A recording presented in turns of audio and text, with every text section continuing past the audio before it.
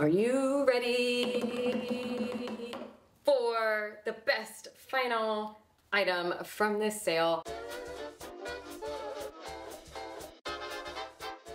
Hello and welcome back to my channel where I do all various types of vintage inspired things.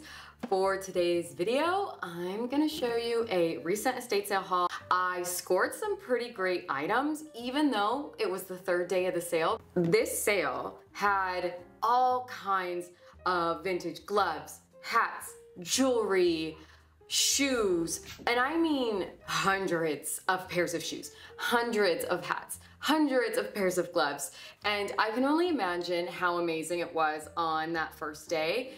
I wish I could have gone, but there was one item that I was particularly interested, and I just figured by the time I get to the sale, it is definitely gonna be gone. But it wasn't gone. It was still there. And I didn't even ask about it because I just assumed it would not be there, but then I turned around and there it was. First, before I show you that item, let me show you some of the other really amazing items that I got. I could not believe the amount of glamorous items that she had obtained throughout her life.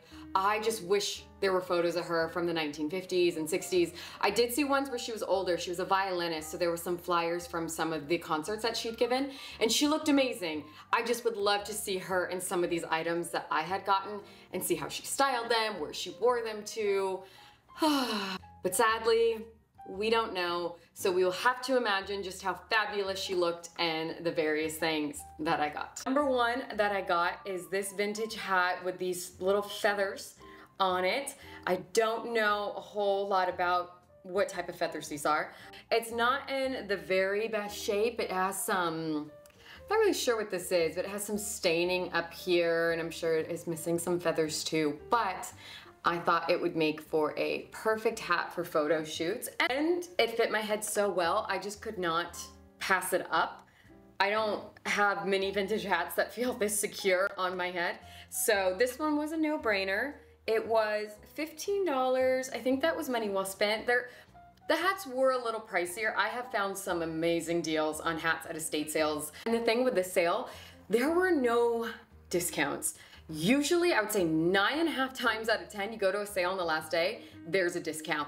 Even sometimes, if you go the day before the final day, there's a discount.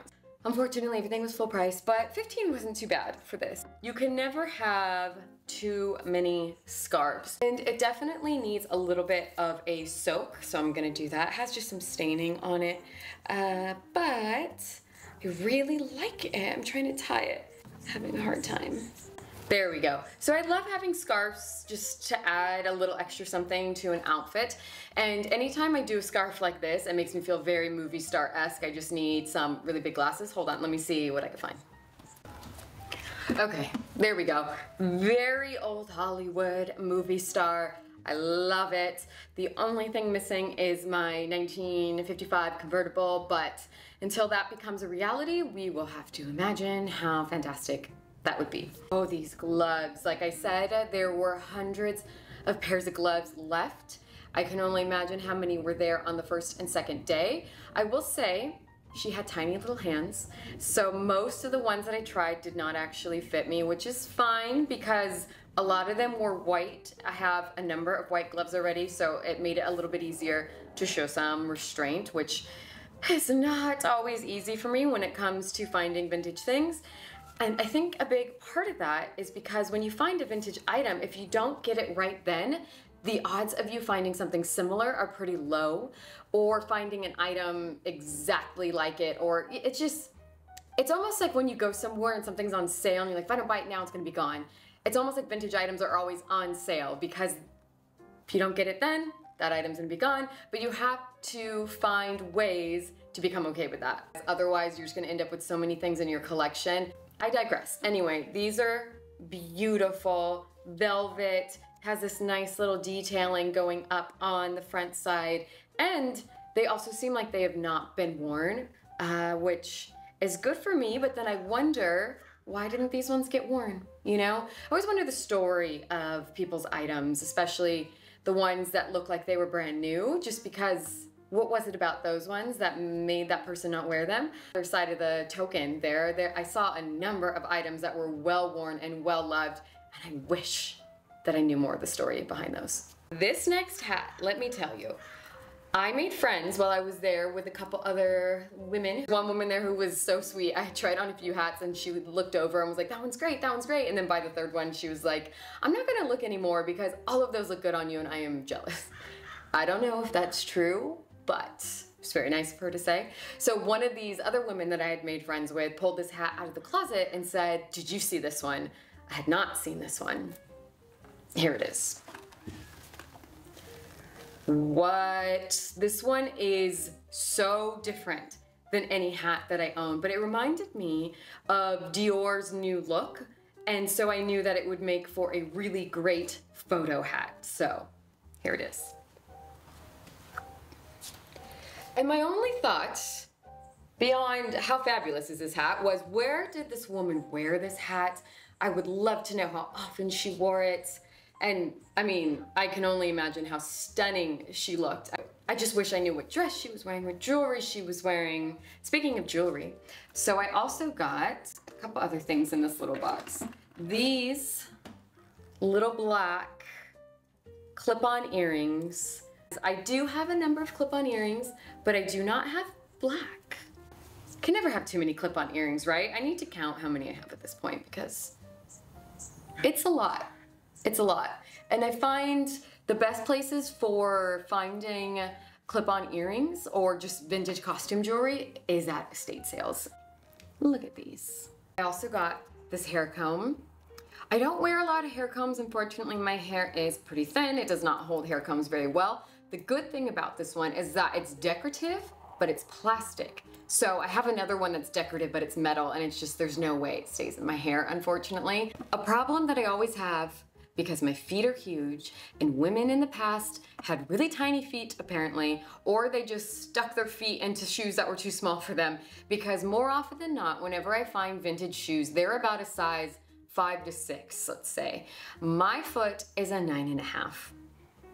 So you can do the math on that. I find it very hard to find vintage shoes. At this point, I have one pair that I can comfortably wear, and then I have 2 other pairs that I use mainly for photos and videos because one is in kind of rough shape and the other one they fit, but they're really uncomfortable, so I can't really walk in them, but they're super cute for photos. So I found another pair of vintage shoes. My foot can get in them. I cannot fully tighten the strap behind them, but they were $3. I just love vintage peep toe kitten heels. Sucker for that type of shoe. Thinking maybe it's possible to get an extender put on them, but I'm not sure because I took a pair of vintage shoes to get repaired. They cost me $1 and they wanted to charge me $50 to repair them, and I just thought, I don't know if that's really worth it. I still think they're super cute. They can go in my collection. They'll be used for photos. One more item before the final one that I was saying that I went to the sale hoping would still be there, and it miraculously was still there. But before that, I got this little duster, maybe is what you would call it. I do believe it is vintage. Look at that lining. Isn't that amazing? I just am obsessed with that. And I think this with a fitted dress and maybe even that hat in there was just gonna be such a pretty look. I think I forgot to mention also, this house was wild. It was almost as if somebody built it and then a few years later built another part of it, and then a few years later built another part of it. It was very disconnected. There was kind of add-ons outside that felt a little bit more slapped together. The main house was fairly in good shape, but it was just very interesting. It was a type of house that was not that large, but you can get lost because you can go out one door and then go upstairs, but go out this other door and then go down to this basement, and none of it really connected all that well. So it was definitely different, but the woman who lived there had some serious sense of style. Are you ready for the best final item from this sale? Christian Dior hat, circa the 1950s. Isn't it stunning? And I'm not ever gonna own a 1950s vintage Dior dress because they are wildly expensive. However, I can buy a vintage Christian Dior hat. Here's the label. Here it is. I thought that this would just make a really lovely piece for photos. Also just a cool collector's piece. At this point, I have amassed a number of vintage hats. This would make a nice addition to my collection. And I mean, it's Dior, right? That's so fun. That's so fun. Even if I'll never have a Dior dress, I can say I have a Dior hat. Okay, that was it. I hope that you enjoyed, and I will see you in the next one. Bye.